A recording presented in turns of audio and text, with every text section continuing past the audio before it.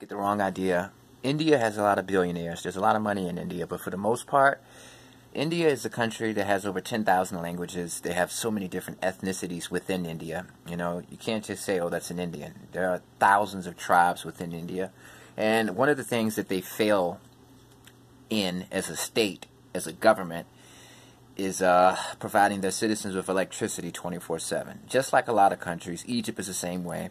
You might have electricity for about 8 hours out of the day, and for the rest of the day you might not have it. It's just like that, you know. So if you're an American, or if you're in a place where they have electricity 24/7, then you're lucky. You're blessed. Now, this is an unfortunate story. In India, these particular monkeys, rhesus monkeys, roam around this particular area, okay? And what happened is a family actually was hot. Their electricity was cut off, so they went onto the terrace, the balcony of their home, and unfortunately a group of monkeys attacked them, snatched their infant, their 4-month-old baby from the father's arms, and threw him off this terrace. Many, many stories high. A 4-month-old baby has died after being snatched from his parents and thrown off a building in India.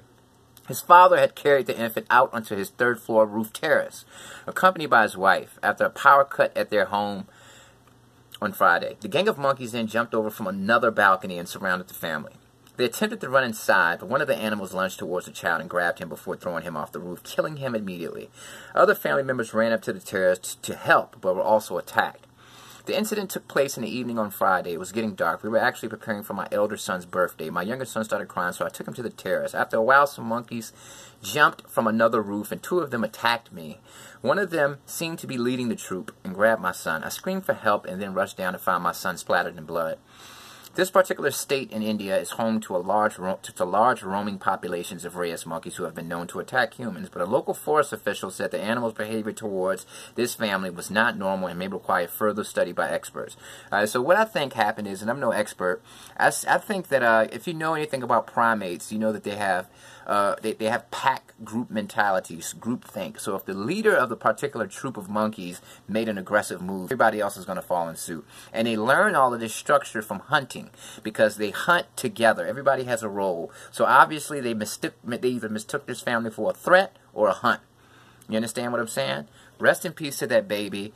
I think this is an important story because I think it illustrates how blessed we are in America. And like I said, no shade to India, no disrespect to India. India is a beautiful country. It's an ancient country. It's a legendary historical country. But there are a lot of issues in India that the government just simply can't address.